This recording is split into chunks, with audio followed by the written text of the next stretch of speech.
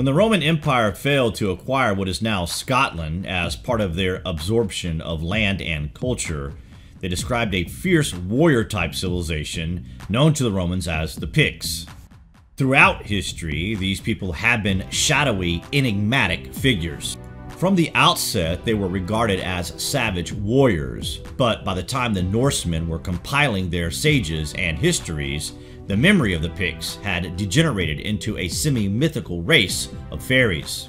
Theories abound, although these days it is generally accepted that the Picts were not, as we once believed, a new race, but were simply the descendants of the indigenous Iron Age people of northern Scotland. The cloud of uncertainty that surrounds these people is simply because they left no written records that we know about. The Picts held their territory against the invading Romans in a number of engagements, and although they were defeated in battle, they won the war. Scotland holds the distinction of never failing to the invading armies of Rome. Even though the Romans attempted conquest numerous times, the Picts exist in the written record from their first mention in 297 until 900, when no further mention is made of them. As modern scholars point out, their absence from written history does not mean that they mysteriously vanished or were conquered by the Scots and annihilated.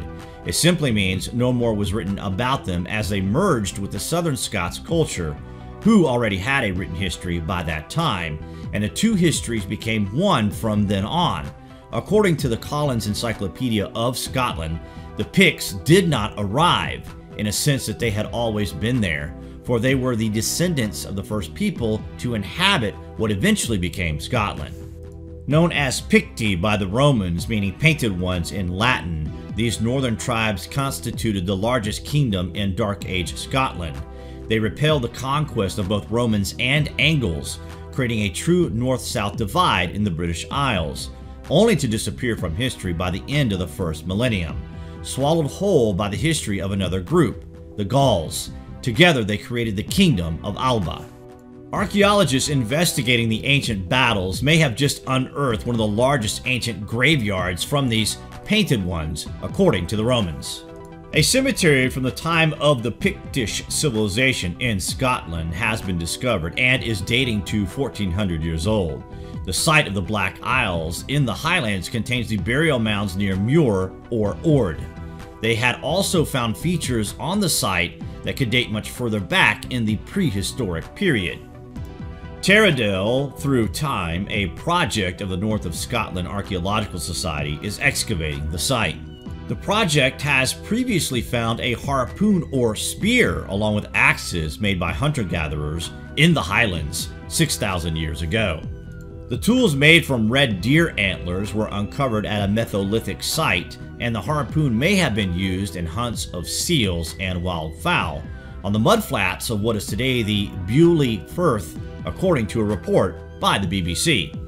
Stephen Birch, the cemetery site director, said the latest excavation came hot on the heels of the discovery of a previously unrecorded Pictish stone about 6 miles away in Dingwall. It is a very important site with a number of square and round barrows as well as larger enclosures. We intend to evaluate the preservation and phasing of these features, obtaining radiocarbon dates from charcoal and bone samples to tell the story of site over time. The Picts' history is completely lost to us, guys. We rely on other accounts from the invading armies that they successfully defended Scotland from. The Romans in particular are responsible for keeping the memory of these people alive inadvertently, nonetheless. Vital clues exist as this had led to the discovery of physical people who are thought to be the lost civilization. What do you guys think about this anyway? Comments below, and as always, thank you for watching.